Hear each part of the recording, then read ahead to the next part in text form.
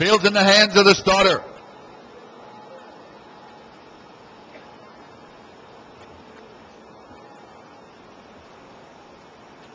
Field is on gate.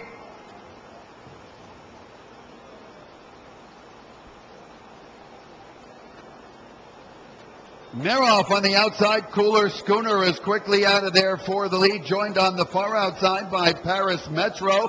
Then down toward the rail, it's Juniata Hanover. Getting away next into that fourth spot is Shake It Kerry with Ron Pierce, the favorite, right there fourth. 2 to 3 back to the inside, and Violet Eyes is trotting fifth. The early trailers of Vanity Matters and Stepping Out as they click the quarter mile quickly in 26 and 4. A fast quarter mile here as they come home the first time, and Cooler Schooner. John Campbell, the Hall of Famer, trying to bottom out the field and opens up now to 6. Then it's Paris Metro right there second, a gap of 5 more. Juniata Hanover is third. Shake It Kerry moving to the outside fourth. Then we got a gap of 3 to Violet Eyes coming on next into that fifth spot. They click a half mile quickly, 54 and 4. Down the backstretch, and Cooler Schooner still hangs on to 6 lengths on the field. They're going to reel him in here. Here comes Shake It Kerry and Ron Pierce. They're on the move, second and challenging for the lead.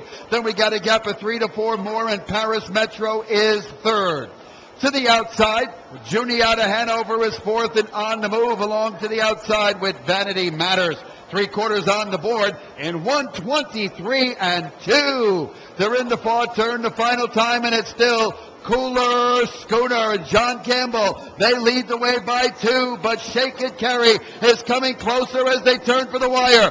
Cooler Schooner still hanging in there. Shake It Kerry's going to try to get him with Ron Pierce in the deep stretch. They're going to be tough to catch here. Cooler Schooner upsetting him in the Sire Stakes. Cooler Schooner in front. Under the wire, John Campbell bottoms out the field. Take a look at this mile. 1 minute 51 and 3/5 to score.